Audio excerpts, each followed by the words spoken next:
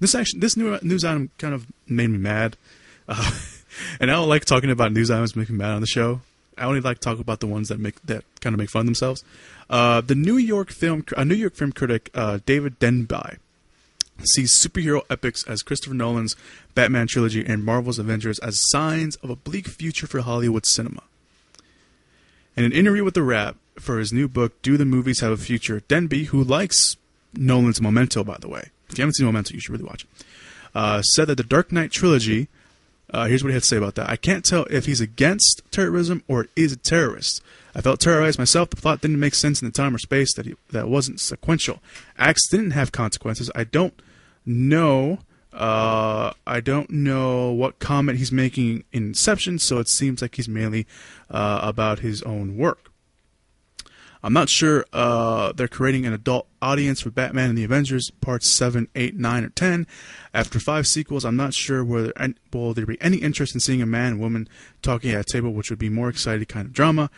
But if you have to cultivate a taste for that kind of complexity. He also added, the big studios have broken their unspoken, unwritten contact with America to offer some versions of the country's soul. Instead, there is more fantasy and more pixelized fighting in dead air of digital space. Even if you don't read the reviews, you still might be familiar with Denby's name from the very public 2011 flap over breaking a review embargo of The Girl with the Dragon Tattoo, although it wasn't a negative review. But still, embargo, by the way, for those of you who don't know what embargo means, it is essentially, obviously reviewers get to see trailers early, or movies early. And the embargo pretty much says that you can't give a review, you can't release a review to the public before that date. And he kind of broke it. He kind of was like, well, I'll just do it anyway. So he broke the embargo. It was a lot of big fuss about it, but it wasn't a negative review, and he was looked down upon. But whatever. What questioned me the most about what he was saying is that the thing about the whole Dark Knight thing, about it being like him being a terrorist or him being terrorized, it was stupid. I think people, and especially now, I've seen it more since the modern day comic book movies have come out, like Iron Man and Batman Begins, where people are just finding like the littlest thing to make fun of a movie or to say something about a movie that's just stupid or it's just wrong or whatever.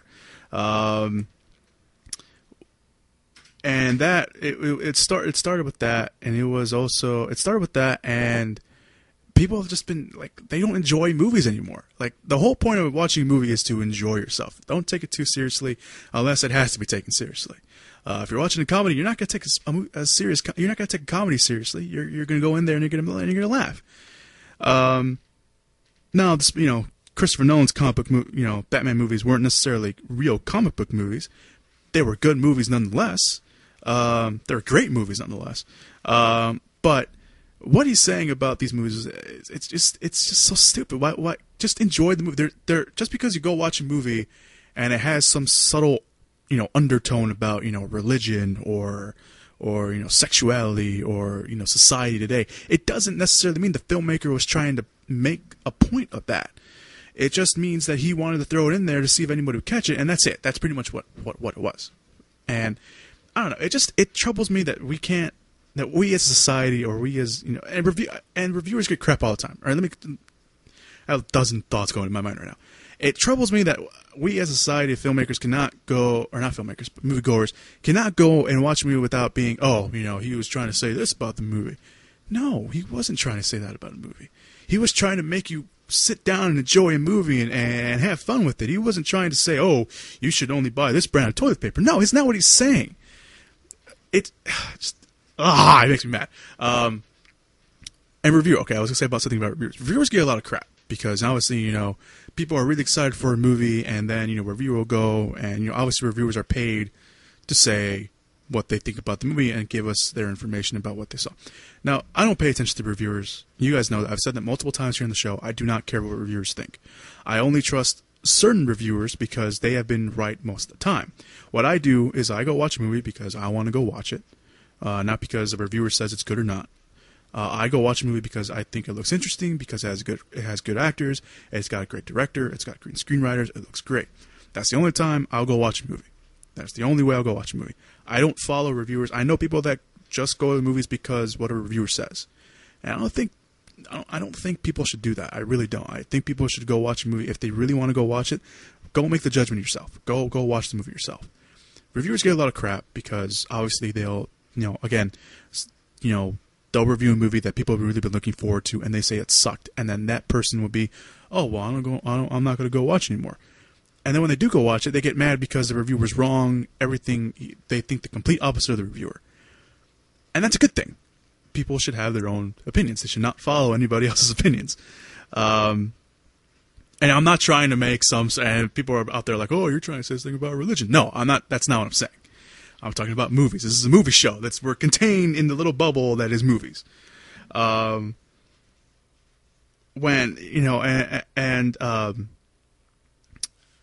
totally lost my train of thought now. When reviewers, again, going back to reviewers, they get a lot of crap because obviously, I think it's hard for us to understand that reviewers pretty much see the same thing every year, because it's exactly what it is. They see movies year round, and they get paid to review it. I'm not gonna lie. I mean, I'll probably get a little tired when I go down. I'll be like, no, I've seen this before. Like 10, 20 years from now, I'm gonna be sitting in the movie theater and be like, I saw that in 2012. Same thing, man. What the hell? That's just gonna be me. That's just gonna be me. Maybe that will be me. I don't know. Hopefully not, because I like to keep an open mind. So I don't know. It's difficult to review a movie and to like a movie now, because people will find something. People love to find little things. The Avengers, the Avengers had some things going on with it. Like the adopted brother line, like he's adopted. People were outraged when the movie came out, because they're like, oh, it's offensive to people that are adopted. No, I mean, maybe if that person's very sensitive, but I didn't find it offensive, and I know he wasn't trying to make it offensive. There was this thing about Selina Kyle in The Dark Knight Rises, where supposedly she was a lesbian because she had a roommate that was a woman, and she's never with a guy. What? That's like that actually, like, the tipping point of this of what was going on. Again, with The Dark Knight Rises, that whole stupid thing about Rush Limbaugh saying that Bain Capital was the same, the whole, if you're in politics, you know what Bain Capital is. It's the whole Mitt Romney thing, and he was with the company, whatever. I'm not gonna get into it. But it was that, and then Christopher Nolan, Warner Bros. Are trying to make a statement because they have the main character named Bane that was made as a comic book character like a couple of years before Bain Capital even existed. Brave, which is the movie with the animated movie for Pixar with the girl with the big red hair. If you don't know the name of it, they said she was a lesbian too, because she didn't want a man. These stupid arguments that is just, I mean, unless a director and the screenwriter and the company says, yes, we meant Selina Kyle to be a lesbian, or we meant to make his adopted line from the Avengers offensive. Unless they come out and say that it's offensive, then I will say, okay, yes, that is offensive. Other than that, I don't see why we can't enjoy movies anymore. I mean, I go to the movies to go watch a movie and to enjoy myself. That is what, not too much, not in that way though. But I go to the movies to enjoy myself and watch a movie. I don't go in there with like, oh, I'm gonna wait and see what this person has to say about politics and see how the undertone of this movie is, because he's a Republican. I don't do that. I can care less if a filmmaker's Republican or not. I can care less if a filmmaker's trying to say something. I mean, unless he is trying to say something and I catch it right away. And sometimes, yes, movies do have that thing, that core about they're trying to send a message. And sometimes movies do have meanings. And yes, and sometimes people take it way too seriously. But, I mean, just enjoy the movie. Go to the movies and enjoy yourself. Come on.